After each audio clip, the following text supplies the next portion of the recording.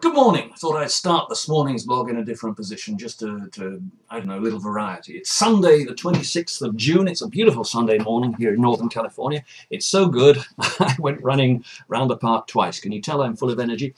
Warning to my wife, who is currently in New York, she better be pounding the paths of Central Park, because with me going around twice where we normally run once, she's going to have a bit of catching up to do when she gets back.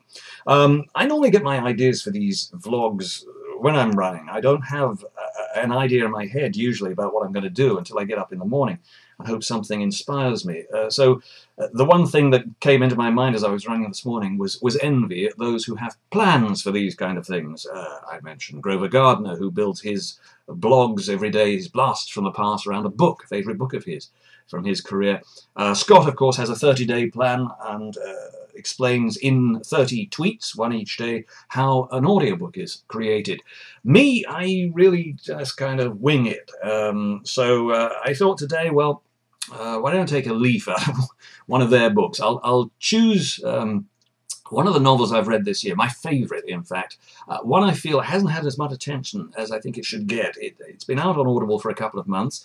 It's called Any Human Heart. It's by William Boyd, and it's released by Blackstone Audiobooks, and I thought it was fantastic. It takes the form of a diary. This gentleman's diary from the early decades of the 20th century through until he dies in the final decade.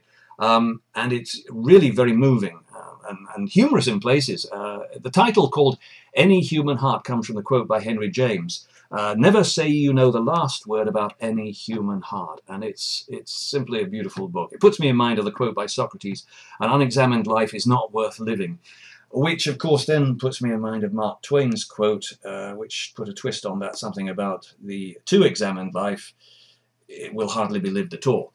So it's all about balance in life. Hopefully I've got the balance for this video this morning right, and we'll see. We'll have another go tomorrow morning, see what strikes me on my run around the park. See you then. Bye.